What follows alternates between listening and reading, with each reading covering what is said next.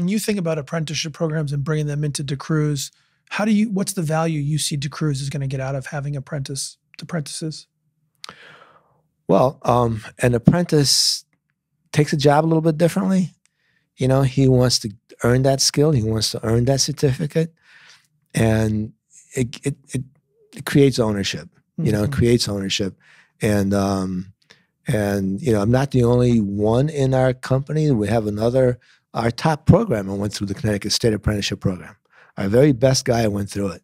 And so there's something to be said for that. You know, it's something that works. And I know I'm not the only shop owner that's been through the Connecticut State Apprenticeship Program. There are others out there.